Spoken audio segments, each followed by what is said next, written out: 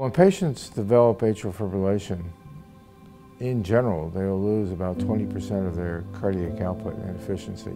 Most patients know that something's happened. They can feel the racing of the heart, the irregularity of the heart, and the palpitations. When I went to medical school, it was thought to be a chronic condition. It wouldn't shorten your life. It needed to be treated. The drugs had their toxicities, and people started saying, well, should we just control how fast the heart goes and not worry about the rhythm, or should we control the rhythm? That's why scientific investigation needs to tease out these questions.